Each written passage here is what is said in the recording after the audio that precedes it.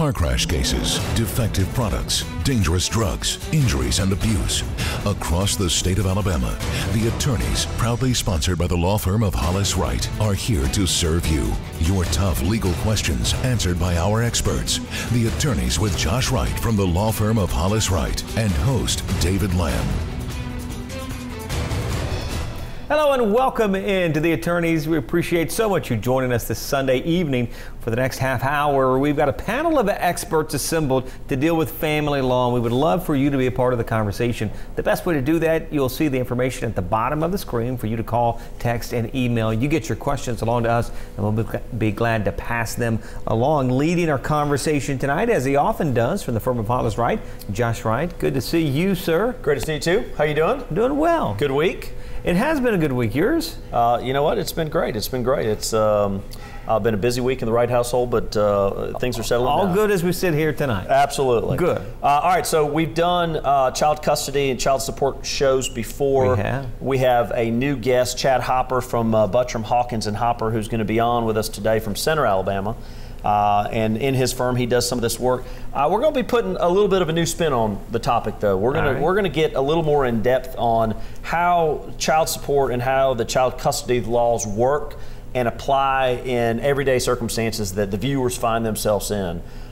So Chad is one of the experts in this area. He's a great resource for us to be able to go to come all the way from Center, to come down here and be on our show and talk about it. First of all, just so glad to have you on here today. Thank you. Thank you, Josh, David. I'm proud to be here. Thanks for having me. I needed to give a shout out to your son, Cade, who's come down all the way from Center, who is in our studio audience today. Out. Yes. He's going to be hanging out with us today, and maybe we'll even get a question from him that he can pose to Dad at some point. How about that? That'd be great. Yes, sir. All right, so let's set this topic up just a little bit. There is a significant difference between support-based issues and custody-based issues, are there not? Yes, sir. Yes. Just kind of give us kind of flavor for the topic itself. Child support deals with the financial obligations that a parent has to the other parent. Typically, the non-custodial parent, the one that the child is not living with, has to provide the financial support. That's the child support. Child custody deals with the judge making a determination about where a child is going to live.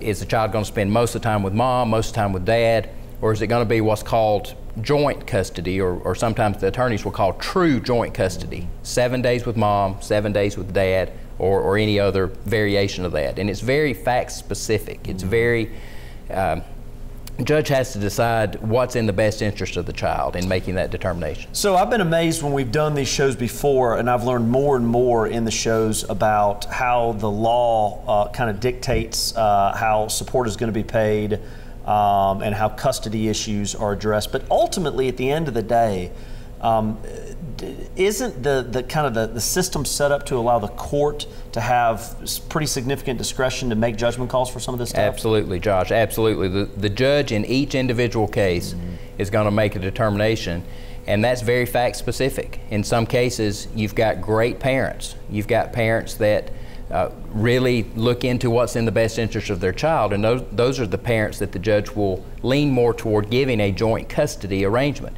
If you've got parents that are at each other's throats, obviously if you have parents where there may be drug addiction issues, alcohol issues, a variety of things, well, those parents are going to see their children a limited amount of time. So I want to break this down just a little bit and kind of delve into it. When we look at, for example, legal custody versus physical custody, that doesn't necessarily mean equal time among parents, does it? No. If you're dealing with sole legal custody, typically that's a situation where one parent has the primary residence. The other parent, which is called the non-custodial parent, typically gets a visitation schedule every other weekend, half the holidays. That's a situation where one parent is the legal custodian or the primary custodian, and the other parent visits on an every other weekend basis. When I started practicing law about 15 years ago, a lot of times the mother was typically the primary custodian. Father was the every other weekend dad. Now it's changed a good bit to where the courts favor joint custody. If there is any way possible, the judge is going to try to make sure dad sees the children half the time and mom sees them half the time. So we're seeing a lot more of that now than we used to see. What do you equate that to? What has something changed in society? Have the courts become more progressive? What do you think? I think so. I think it's a situation where a lot of the judges, younger judges, are coming in and they're seeing that the roles in families have changed, that dads play a significant role in taking care of the children. More so than in the older days when dads would work and moms would stay home. How does that work if a job takes one of those parents out of state? How does that factor into that equation? David, that's a good point, and it's something that's factored in by a judge. You could have a great dad, but if he's not there, if he's on the road, then mom's going to have the primary custody typically, and dad's going to get to visit. And it may not be an every other weekend type visit. It may be based on the father's work schedule. Do you have the ability, let's assume you've got a custody circumstance set up through the court's approved it, stamped off on it, and there are differing opinions about whether dad's doing his job, mom's doing her job, they're doing what they're supposed to be doing pursuant to whatever court order they have. Do you have the ability to go back to the court and make adjustments to that custody setup? You do. It's called a petition to modify, and we do a lot of those. If circumstances change, whatever those circumstances may be, or if one party's not following the judge's order, you can file a petition to modify, go back to the judge and say, my wife or my husband is in contempt of court. They're not following the order. Or, like David pointed out, there's been a job change maybe, and we need to address this because the order that talks about who's paying what, or the order that talks about when I visit with my child, it can't be followed anymore for whatever reason.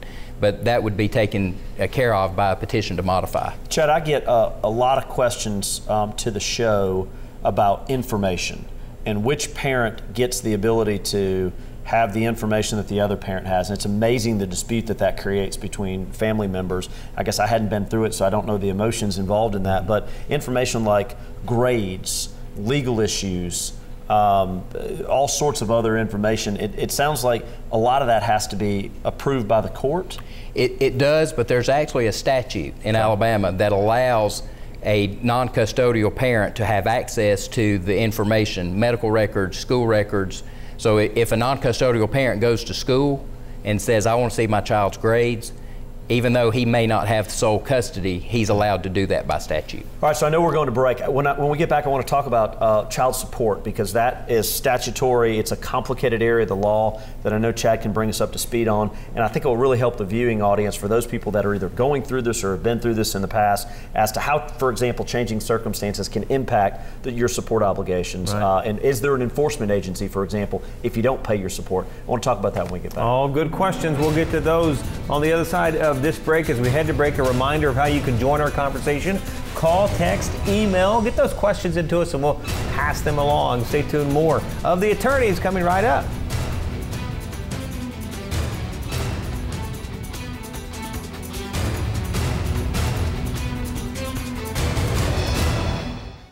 I'm Carter Clay with the law firm of Hollis Wright. Thanks for watching The Attorneys on WVTM 13. Now, we hope you, a friend, or a loved one never need legal counsel for a case. But if you do, the goal of this show is simple: to provide answers and legal counsel when you need it the most. Your call to the show is free, so if you have questions specific to this show or related to other specific legal matters, call, email, or text us to talk with one of our lawyers. You can also follow us on Facebook or Twitter to learn about important legal news that could affect you or your family member. Or simply contact us by going to WVTM13.com and click on the Attorneys link. Now, we know your time is valuable, so thank you for spending it with us and for watching The Attorneys right here on WVTM 13.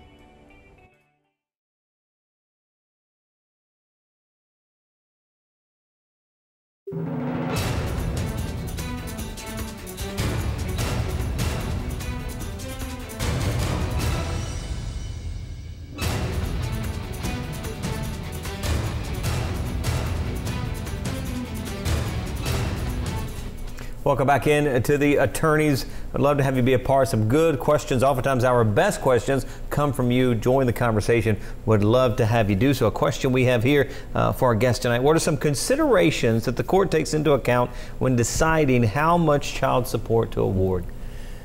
The main thing, David, that's taken into account is the income of the parents. Okay. There's a sheet, and it's called the Child Support Guideline form. And the parents have to turn in proof of their income. So you take income of father, income of the mother. You then also take into account how many children you have. You take into account whether there's any daycare expenses being paid, and which parent's paying health insurance.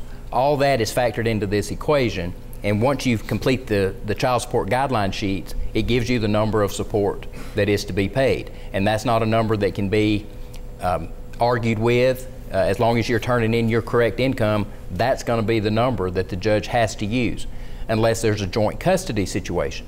If it's true joint custody, dad has half the time, mom has half the time, oftentimes the judge could look at that and say, I'm going to order no child support because dad's taking care of the child while dad has the child, mom's taking care of the child while mom has the child. If there's a big increase, let's say the father makes a lot more money than the mother, or the mother's a stay-at-home mom, then the judge would still order child support even though it's a true joint custody situation. Do you see less contentious divorces where the parents may be a little bit more aligned for the benefit of the children? Do you see full joint custody more in those circumstances than you would otherwise? We do. We see full joint custody more and more, but when you're dealing with divorce, a lot of times you're not going to get people that's going to act reasonable. You get people that are so angry that they can't overcome that and look at the best interest of the child. Unfortunately, we see a lot of situations where you can't get over that anger, whichever party, and you can't look at, well, I may be hurting my child. Unfortunately, we deal with a lot of cases where one or both parents use the child as a pawn to try to get back at the other. Well, I'm going to take custody away from you because I know that's going to make you angry. But the parents that do it right, the ones that recognize we can't get along, but we're not going to punish our children because of that, those are the ones that do it right, but unfortunately it may be few and far between. Whose money is the support? This is a question we get a lot of times too. I'll give you a good example. Father says, I'm paying money to my wife is using this for her benefit, she's not using it for the child's benefit to pay for the child's stuff. I'm sure that's not the first time you've ever heard that issue before. No. Is the money for the benefit of the children? Is it to help support mom? If it's not alimony, I'm just talking about child support here. How does that work? The child support money is for the child. Now that being said, the father can't demand an accounting. The mother doesn't have to report, here's what I'm doing with the money. So the money goes to the parent, to the mother in this example. But it is the child's money, so much so that oftentimes you'll have a couple that'll come in and they'll say, money's not really an issue. I don't want child support from him. That's not how it works. The judge orders child support because that money is for the child, and the child can't waive that. So it is the child's money, but there's not a mechanism by which the wife has to account for every penny that goes out. Gotcha. How long, a question we've got here, how long are they required to pay child support? At 19, a child is officially an adult in the state of Alabama. So child support payments go until age 19. After that, that's it. There used to be a case in Alabama that allowed a parent to pay what's called post-minority support. So if a child was going to college, the judge could extend child support payments. That, in the last couple of years, was ruled unconstitutional. So age 19, and that's it. What if you have a child that is a little more mature, by 17, 18 years old, they're earning their own income, living on their own? Does that impact at all child support obligations? You can go back on a modification and prove that the child is self-supporting, and that is something that the judge could take into account to reduce or eliminate child support. And I'm assuming that we talked a little bit about custody, where you could go for a modification from a custody perspective. Same thing true if there's a change in circumstance, a father or a husband or wife loses a job or something changes significantly. Can you go back and modify whatever support obligations you had? Yes, you can, and for those reasons. Let's say the paying parent gets a big increase in income. you would go back to court for the modification or a decrease if they lose their job through no fault of their own. The judge bases child support on your ability to earn, not necessarily what you're earning. So you can't come to court and say, well, I'm going to take a minimum wage job if you have the ability to make more. Take a sales rep, for example, because we sometimes will get this question, so I know there's someone out there thinking this. Sales rep has a base salary, but he is also incentivized or bonused in ways based on his production. Is the income based on just his total package, or is it just based on his actual salary that he makes? How does that work? It's based on his total package, and what happens when you fill out that child support guideline sheet I spoke about earlier, the judge is going to want to see if your income fluctuates from one month to the next, and a lot of people that own their own business or in sales are going to do that. The judge is going to get an average. He's going to say, okay, show me your last year's income, and we're going to do an average. So how is that enforced? That's a good question. What the judge requires. What sort of follow-up and how are folks held accountable? There's two different ways, David. It's through the Department of Human Resources. They have a child support enforcement division. So if you're a parent not getting support and it's been ordered, you can go to them and they will take your case free of charge, and they will handle the child support enforcement. The other way is to go back to your attorney or go see an attorney and have the attorney file a petition to hold the non-paying parent in contempt.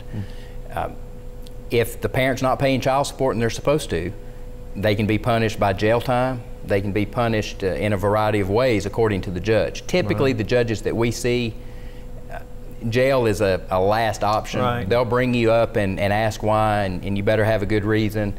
But if it continues to be a problem, the judges will lock you up. I know we're going to break. We're going to delve more into this topic after the break, but I will tell you one of the very interesting, unique components to this law and the requirement to pay child support is we don't have debtors' prisons in society. This is one of the only circumstances where when you are obligated to pay something and you don't, you do have the ability as one punishment the judge has at their disposal is jail time, which is tremendous teeth to be able to get people to pay child support.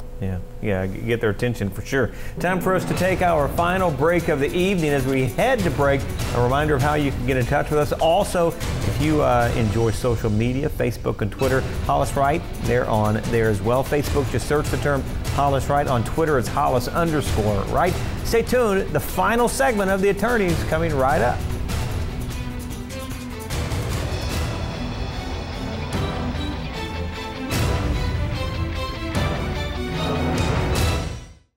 I'm Tyler Vale with the law firm of Hollis Wright. In court, attorneys are not allowed to tell juries certain things. For example, we cannot talk about a defendant's net worth, meaning the defendant's ability, resources, or insurance to pay a verdict. In this week's Legal 411, we're answering the question, why can't lawyers talk about a defendant's net worth to a jury? Rule 403 of the Alabama Rules of Evidence states, although relevant, evidence may be excluded if its probative value is substantially outweighed by the danger of unfair prejudice, confusion of the issues, or misleading the jury, or by considerations of undue delay, waste of time, or needless presentation of cumulative evidence. Long-standing Alabama cases have held that the net worth of a defendant falls under this catch-all rule. The reasoning behind the rule is that if a jury knows a defendant is wealthy, then the jury might award more money to the plaintiff. And this goes one step further. If an attorney makes any remarks that suggest the defendant is responsible because he is rich and the plaintiff is poor, that can be grounds for a new trial. If you're ever on a jury, the reality in our state is this. In almost every lawsuit that goes to trial, the attorneys representing both the plaintiff and the defendant have already looked at whether there is sufficient insurance coverage or assets to satisfy a verdict. The reality is this. The parties would not pursue a civil lawsuit if damages could not be paid after a jury returns a verdict. So even though lawyers cannot mention the net worth of a defendant during a trial, there could still be resources available to pay a verdict in court. Please remember, your call, email, or text to the attorneys is free. All of us at Hollis Wright want to help answer your questions on real issues you face. Remember, a competent lawyer will respond to every question you send in. That's our pledge and promise to you.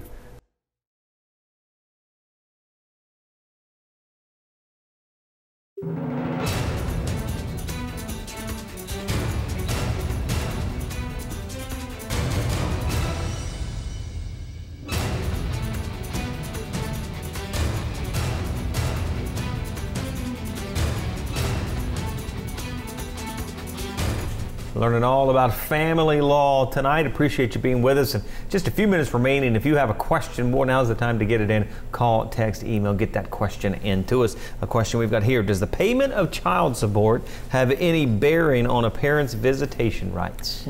David, it does not. And it kind of goes back to the old saying, two wrongs don't make a right. Right. If a person's not paying child support, it's awful tempting for that other parent to say, well, you're not paying, so I'm not going to let you have your visitation. I'm not going to let you see the kids. That's not how it works. You have an obligation to pay child support. The other parent has an obligation to follow the court's order as it relates to visitation. And the two have nothing to do with one another. And if they don't, I guess that's whenever you revisit with your attorney and say they're not fulfilling their end of the bargain. It's really not your job to mete out the punishment to the spouse, I guess. Right, and in fact, you want to be the party that goes into court with what we call clean hands. Yeah. Judge, I'm doing exactly what I'm supposed to do. My hands are clean. Right. They're the ones that are not providing me the visitation that they're supposed to, or they're not paying the child support like they're supposed to. Let's go back just for a moment to custody, a question that I'd like the viewers to understand. When does a child have the ability to stand up in court and explain to a court maybe where he wants to be or she wants to be? Does that happen at a certain age? How does that work? Any child at any age can be a witness in a divorce case. Okay.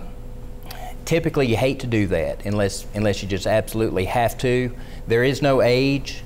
Obviously, the older and more mature a child is, the more that the judge is going to listen to what they have to say. And typically, if both attorneys agree, that child can testify in the judge's chambers. So they're not on the witness stand and they're not in front of their parents. So the judge, if both attorneys agree, the judge will take the child in the back and just speak one-on-one with the child. And that way, the child's not under pressure of their parents. Pressure of the parents to say one thing that may or may not be true. Now, I know that we will get one of these questions from a grandparent. We get some fired up grandparents sometimes. They're like, I'm not getting any visitation anytime, especially when they're with the other spouse that, is not my biologic child. I know the law's changed in that area. How does that set right now, insofar as it relates to a grandparent's ability to have visitation and time with the child? There is no grandparents' rights statute anymore. There used to be a statute that was very detailed about a judge could give grandparents visitation. That was ruled unconstitutional. The Supreme Court has said it's up to the parents. The parents have the fundamental right to raise their children how they see fit. And they have the right to decide how often or if at all they visit grandparents.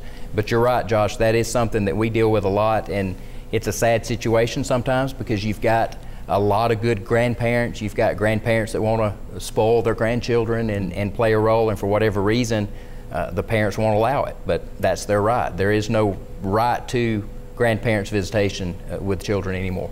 If somebody's got joint custody, do they have the ability to, I know this sounds a little petty, but I get questions like this sometimes, and the show will. Do they have the ability to talk with a coach in an athletic event of a child and get the schedule and attend events even when they are not the custodial parent for the weekend, for example? Absolutely. Okay. Absolutely. They have every right as a parent, even if they don't have what we call true joint custody. If you're just visiting every other weekend with your children, you have the right to go to a coach. You have a right to go to the doctor's office and say, hey, I'm the parent, I want to see medical records. You have the right to go to schools, absolutely. I didn't think this guy could be stumped, and I don't think I stumped him off camera, but I asked him about the tax consequences of this, and he was able to answer my question quickly. But in short, if a husband is paying child support, or I guess an ex-husband, a father's paying child support, does he get to deduct those payments to the child? No. Okay. Child support payments are not tax deductible. Okay. And the question I tried to stump him on was whether or not it's taxable to the mom. He, from a lawyer's perspective, analyzed it and said, well, if they're not deductible, they're probably not going to be taxable. But it's a good question. No, I'm not sure either of us know the answer to that. But the point is that those you can't deduct those on your tax return when you're going to make payments, because that's no different than if you were in a relationship and you were making payments to buy things for parents, for children, etc., you wouldn't be able to deduct it. So it's going to work the same way. The problem with having an attorney who has an accounting degree. Well, covers all the bases. I thought I could True. stump the guy. I can't do it. I don't know what it is. Right. I need to bring other guests on the show. How did you get into this area of the law just in general? Was it something that you just kind of made your way to, or?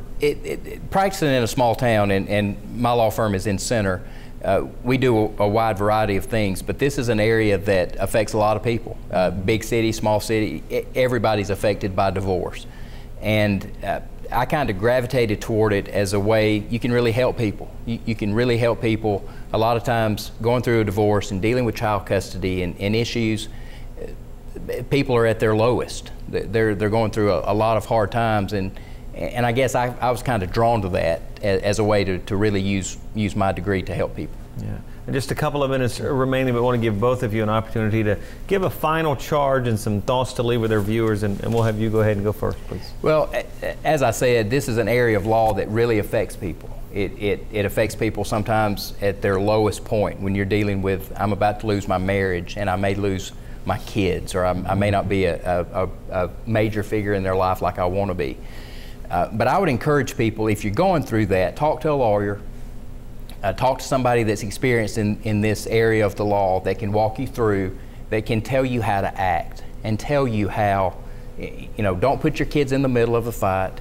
Right. Go through your lawyer, try to do things the right way, try to do things that are not going to put your kids in the middle. Try to make sure that the child custody, the child support issues are separate. You're going to fuss about things, and there's property distributions and things in divorces, but don't bring the kids in the middle. Yeah, I think understanding the child support laws, that there are modification options if circumstances in life does in fact change. Those are all reasons why you want to go to a lawyer, and you want to go early so that you're not showing up to the lawyer's office when you're on the eve of your hearing on issues of custody and support. You want to make sure you've got somebody involved from the start to be able to lead, guide, and direct you through the process, and hopefully help make the process a little less stressful for you. And I think tonight's conversation has done that. Thanks to both of you. Thank you for being with us as well. We're always grateful to have you here with us. We'll look for you next time as we wrap things up. Maybe you got a question that was not dealt with. Here's how you can get that to the firm of Hollis Wright. We'll see you next week right here on The Attorneys. Thanks for watching The Attorneys, sponsored by the law firm of Hollis Wright.